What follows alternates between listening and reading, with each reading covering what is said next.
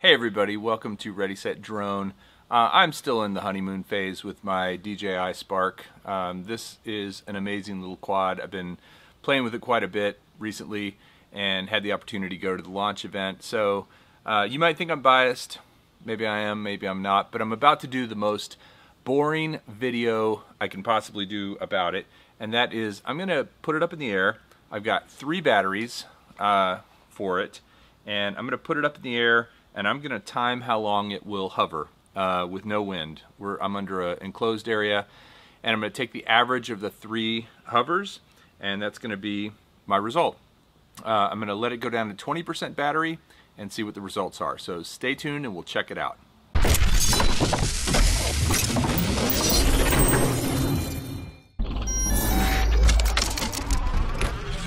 I charged all 3 of them last night on the triple charger here, and all 3 of them are showing 4 dots because they all just came off the charger just a little while ago.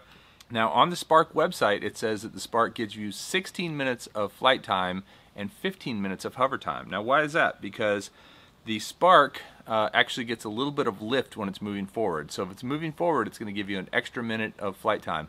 I'm not going to move it forward, so I'm just going to hover it and see how it compares to that 15 minutes that they claim.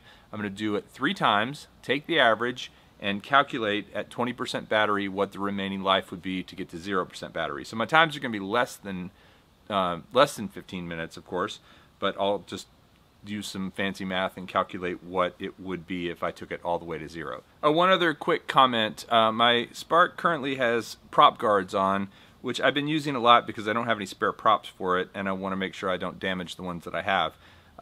That said, I'm going to go ahead and take the prop guards off because I want it to be as light as possible. Okay, so I am connected to the Spark's Wi-Fi network, as you can see here, and I have taken the prop guards off the Spark, as you can see here.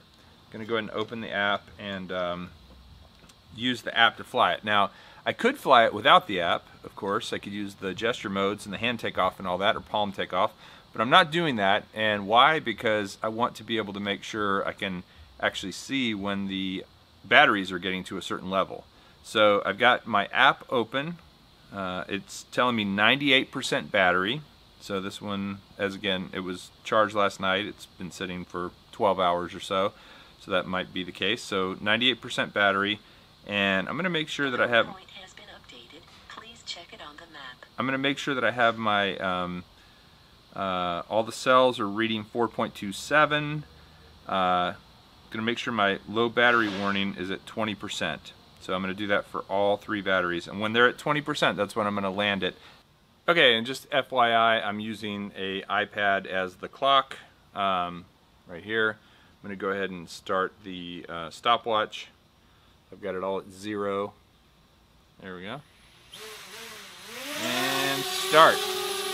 Okay, clock's running. So now this is the boring part of the video where I just sit here and watch it for approximately 15 minutes.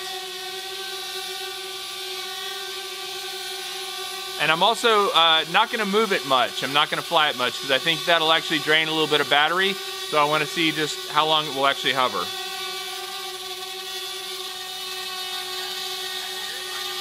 We're at 10 minutes. And the Spark's battery level is 23%. So I'm expecting it to land soon. And 20%. 10:36. 10:36.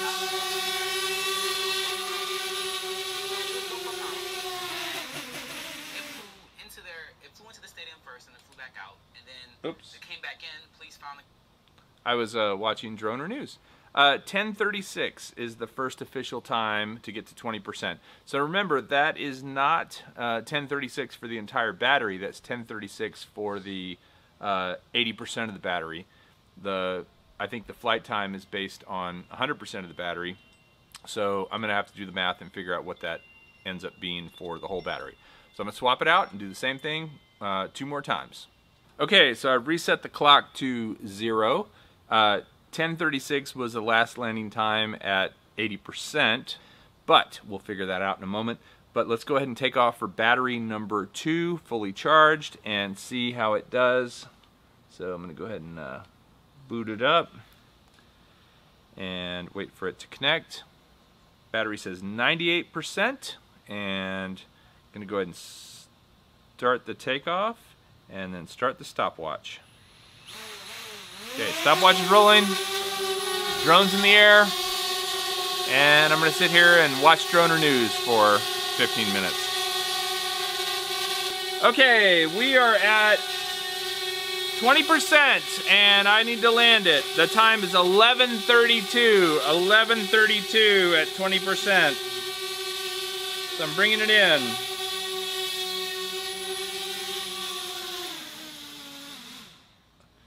Okay, I caught it on my palm because it was going to miss the table slightly.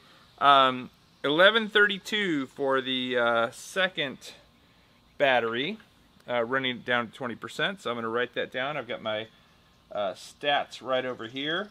10:36 on the first one, so the second one was quite a bit better. So let me refresh the batteries and put it up in the air one more time and see what the average is. Okay, third battery.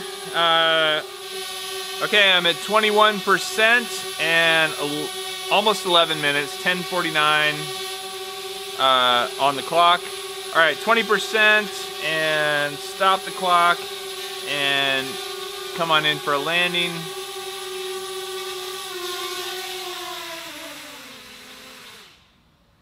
And that last flight with a full battery was 10:55 is where it stopped at 20%. So again, keep in mind that's not the full amount of time that it can fly because there's 20% battery left. So I'm going to do the math real quick and then I'm going to wrap it up. Okay, so I've done some math on the battery life of the Spark. And what I had to do was basically figure out how many seconds the thing was in the air each of the 3 times. Battery 1, it was 636 seconds, 10 minutes and 36 seconds. Battery 2 was 692 seconds. Battery 3 was 655 seconds. I divided by 4, so that gave me what 1/5 of the total should be, and I then added that to the original number or multiplied by 5, and that gave me the total of what 100% should be. And so the total, or the average between those 3, was almost 14 minutes, 13.9 minutes, 840 seconds is what I got for the 100% battery life of the DJI Spark if you were to just hover it.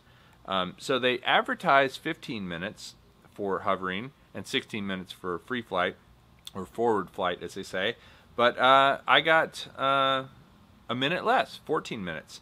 So it's pretty humid today. The batteries were all freshly charged and we're at the 97, 98% mark because I took them off. I don't know if you'll ever get one exactly at 100% unless you take it off right away and stick it in. But, you know, 14 minutes of flight time on a little tiny drone like this is not too bad. But I thought everyone would like to know.